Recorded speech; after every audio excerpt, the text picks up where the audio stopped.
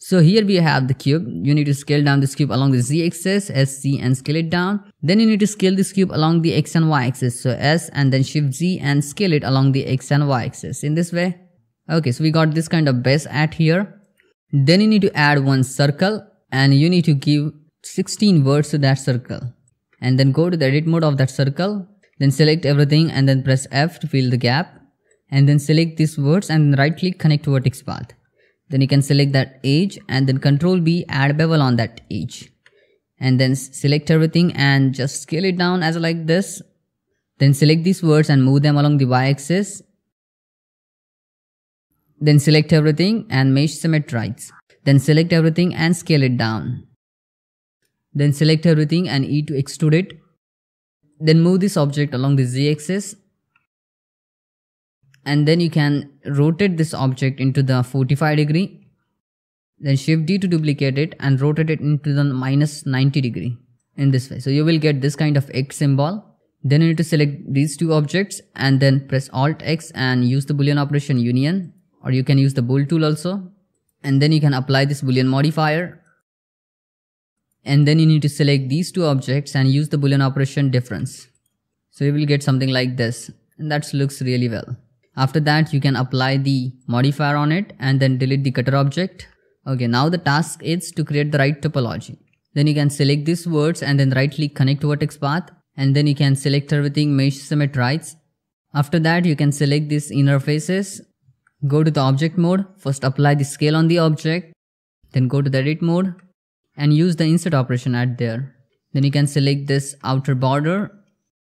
And then Ctrl B, add bevel on these edges.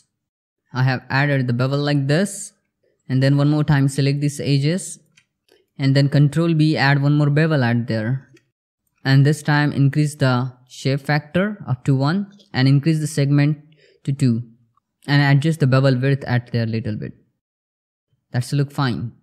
After that, we need to create the right topology for it, and that's like a task, but that's not so difficult also. You need to select these words and then right click connect to vertex path.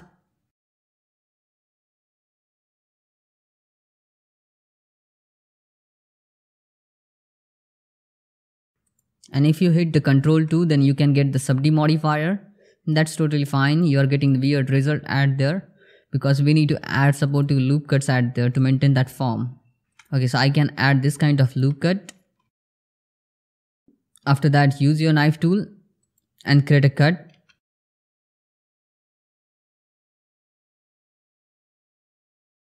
Then you need to create the supportive cuts like this.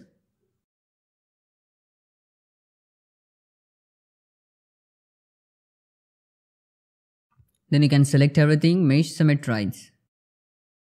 And you can see we are getting this kind of design which looks really well.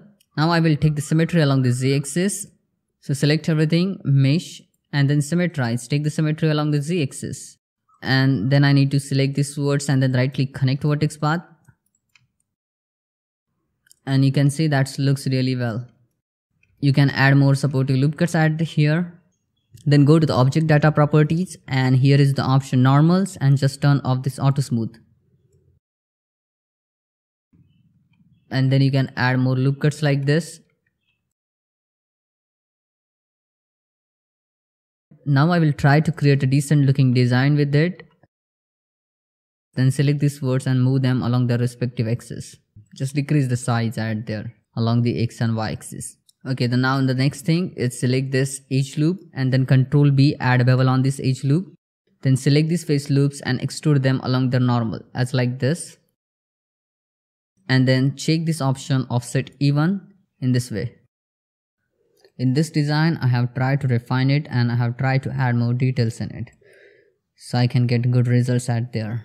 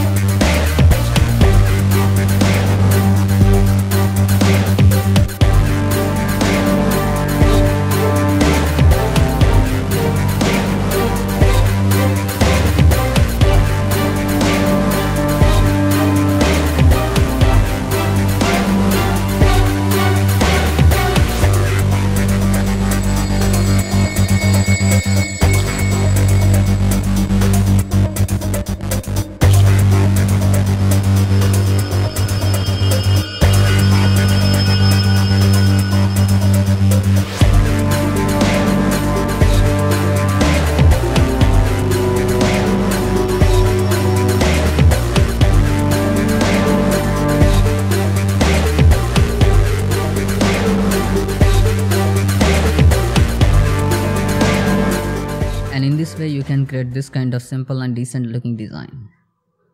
So that's it for today. Thanks for watching. If you like this tutorial, then please hit the like button, subscribe our YouTube channel, and if you want to support this channel, then you can join the membership. Bye bye, see you in the next video. Take care.